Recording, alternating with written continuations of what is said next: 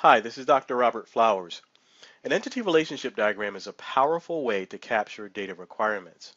Let's say we have a requirements analyst or a systems analyst who works for an IT consulting firm. Her job is to capture requirements for a university. The university has a new type of entity, a professor emeritus, the highest rank a professor can achieve. The professor emeritus is a great gig, but there's a catch. The job has limitations ordinary professors don't have. He can only teach at his primary university, no adjunct work allowed, and he can work for at most one company. Why a company? Because the university wants to ensure that practitioners are their primary professors. It sounds complex, but an entity relationship diagram can describe that requirement using just 5 entities, 4 relationships, and a little cardinality. So let's search Visio for the term entity.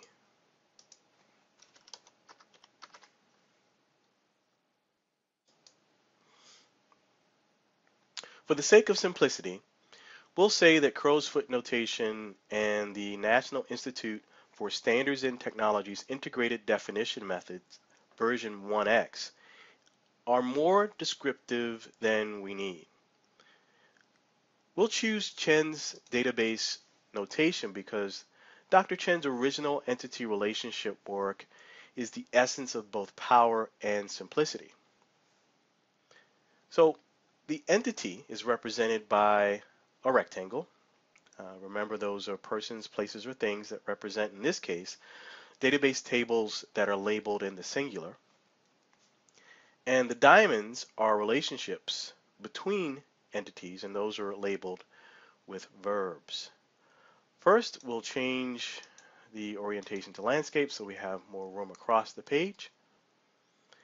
And for next, we'll drag in an entity, and we're going to call that professor. And we don't see much. We don't see much because for whatever reason, the style that Microsoft Visio uses for the shape bunches up all the letters into one space. So we'll choose one that spreads the letters out, and we get something we can actually use. We'll next paste in the entity that represents the university.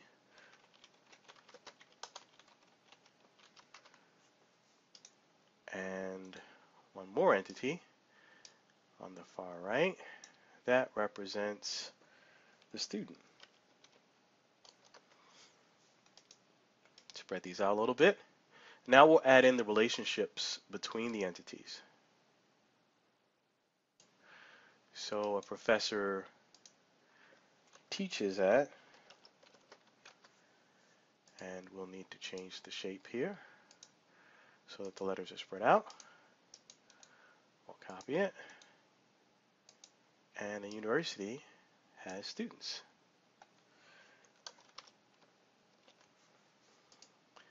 We'll ask Visio to align these in the middle and to distribute them horizontally so that there's an equal distance between them. Let's do that one more time. Use up a little bit more real estate here.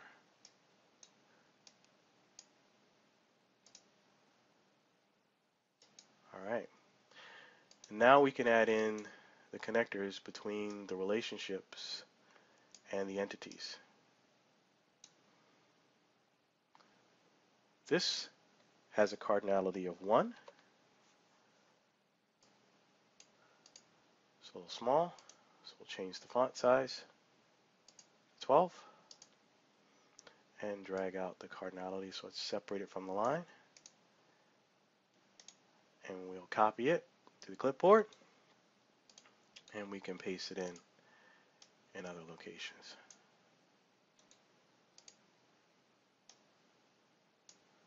So what we end up with is a professor who teaches at one university and a university that has many students. But that wasn't our only constraint. Remember, the professor emeritus is only allowed to teach at one university. So we'll copy relationship here, line it with professor, and this is going to be a secondary university.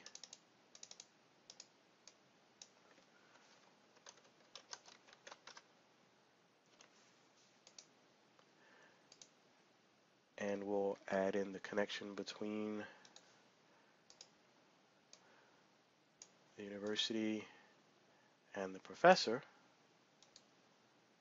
But there's one thing that's a little different about the second university. Remember, we said that the primary university doesn't want the professor to teach anywhere else, so that's going to have a cardinality of 0.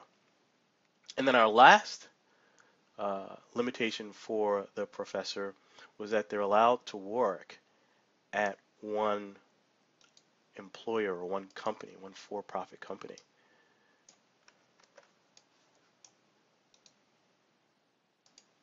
So we'll duplicate that.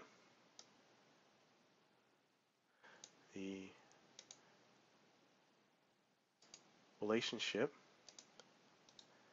and the other entity.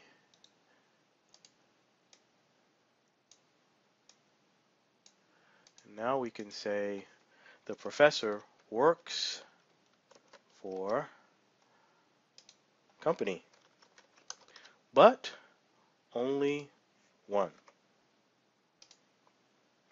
So let's take a look at what we have here. Because we used the person, place, or thing or noun construction for our entities, and we used verbs for our relationships, we can form a sentence here. The professor teaches at one university. A university may enroll many students. The professor may not teach at a secondary university, as designated by the 0 cardinality here, and the professor may work for one company. The power of entity relationship diagrams is enormous. Using something like Computer Associates ER-Win, you can create an entity relationship diagram that translates into database definition language, and you can translate that DDL into structured query language, SQL, and paste that right into a live database and create a table on the fly. You don't actually have to write the DDL. Conversely, you can reverse engineer a prod database from a DDL into SQL and into an entity relationship diagram without having to draw anything. I've saved a few hundred hours of my time, my team's time, doing reverse engineering just like that. As we learned last week, you can create high quality and information dense diagrams by leveraging the power of existing tools. Once you understand the basic concepts behind the model and what elements should be used inside that model, the actual diagram is the easy part. So that's it for entity relationship diagrams. Good luck this week.